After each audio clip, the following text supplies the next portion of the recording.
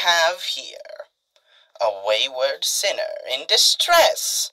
My, you look quite roughened up, my friend. What sort of business did you get into to grant yourself such a tethering up? Ah, you owe money to a shady loan company. Well then, what kind of monster would I be if I left you here all battered and bleeding?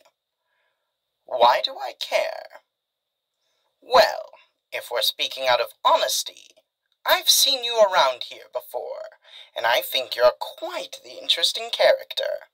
You seem to have some sort of reputation of being a little rogue, and I must say, I admire that. Well, enough of the chitter-chatter. You're bleeding an awful lot.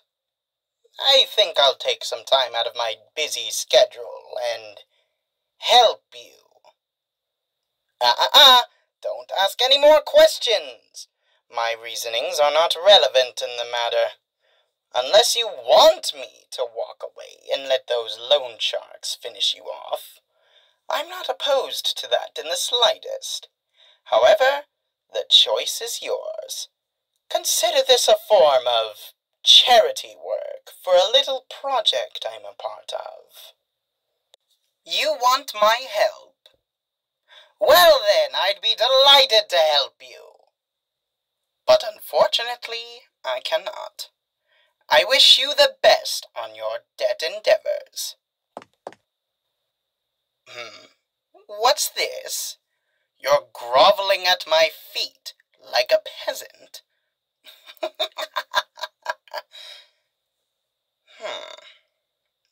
Oh, I see now. You've heard of me through my radio show. Well, you didn't tell me you were a sinner of taste. I admire those who prefer radio over those noisy picture boxes. That lets me know you're one of the more sensible sinners of hell. What's that? You do prefer the noisy picture boxes? And here I was about to take an ounce of pity on you. Anyways, I'll leave you to your injuries. What the? Release me right now! I said, release me before I worsen your injuries. That's what I thought. Now, if you'll excuse me. What now? Protect you. Protect you? Why on earth would I do that? You'll do anything, you say? My, we have quite the beggar on our hands now, don't we? All right. Why don't we chat over some coffee? Yes, I do believe I have the time. Come with me.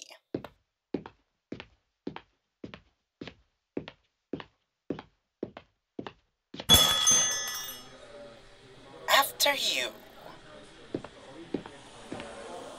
Hello. Table for two? Yes, my dear. And do me a favor and just put in our orders right away. A black coffee and a regular for them. Thank you. Okay. While we wait for that, why don't we discuss this anything you speak of doing in exchange for my protection? What exactly does anything mean to you? Or rather, let's start with this. Tell me more about yourself, your situation. How did you end up in this predicament with these loners?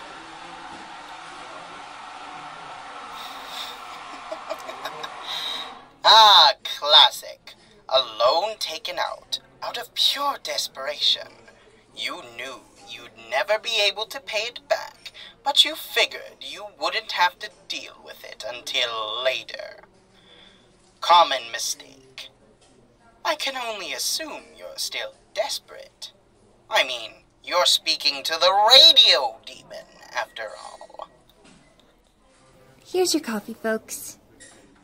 Thank you, my dear. That will be all. Here. Thank you, sir. As I was saying, may I ask, do you know what my protection entails? Surely you know that doesn't come for free, and I know you know that. If you looked like you didn't, I wouldn't have brought you here. Yes, I think we can make a compromise. You know that little charity project I mentioned earlier? It will house you for free, so long as you join the path to redemption. Free meals, a room all to yourself, and it's completely rent-free. You owe none of the staff nothing. Sounds too good to be true, doesn't it? Yes, well, it's all very true, my dear. Very true. In fact, I'd be delighted to recruit you myself. My protection? Oh, yes. We were just discussing that, weren't we? Well, I suppose I'll accept this.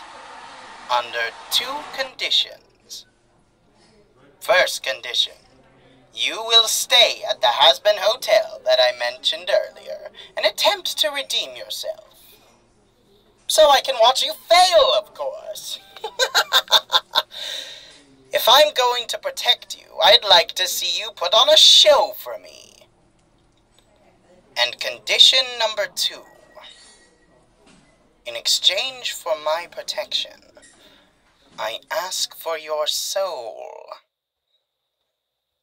Yes, you heard me correctly.